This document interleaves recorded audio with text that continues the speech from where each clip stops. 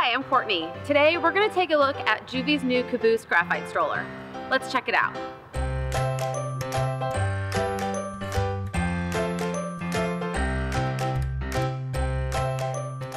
Joovy's stand-on tandem is a unique double stroller that was designed in the UK by a guy named Bert Fairclough.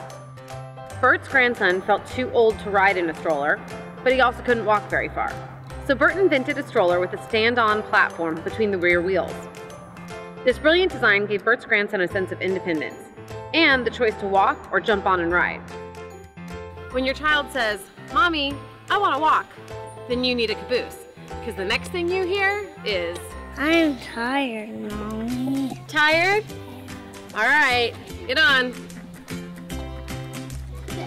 That one. There you go. All right.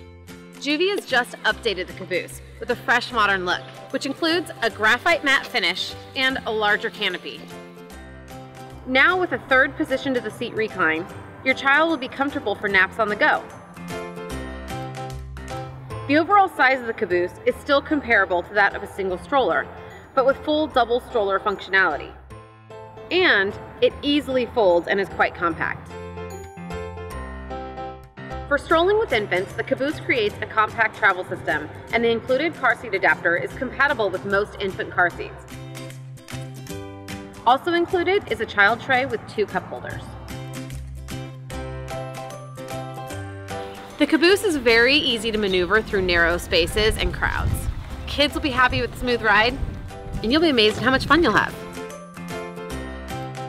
Joovy also has additional accessories to customize your Caboose, including a parent organizer that holds 2 drinks and has 2 small pockets for your wallet, phone, or keys, and a rain cover if you live in a place where it rains often. If your older child's a little too young for the rear stand-on platform, then consider purchasing a Caboose rear seat. It's a full-size, forward-facing rear seat that is easily removed when your toddler gets a bit older. There's so much to see and explore. Empower your older child and let them see the world from the Caboose. Thanks for checking us out. I'm Courtney. See you next time.